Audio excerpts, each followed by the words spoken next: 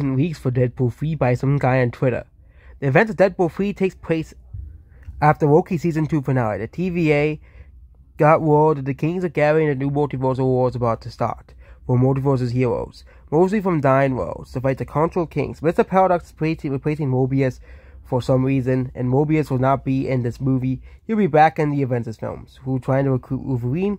Deadpool, who's a prisoner as well. In time here is about he's about to escape. His plan to get Wolverine so he can become BFFs. Sounds like a Deadpool movie to me. And apparently, yes, King will not be replaced by another character. Or I think that's what it is. Again, I have not watched the Loki Season 2.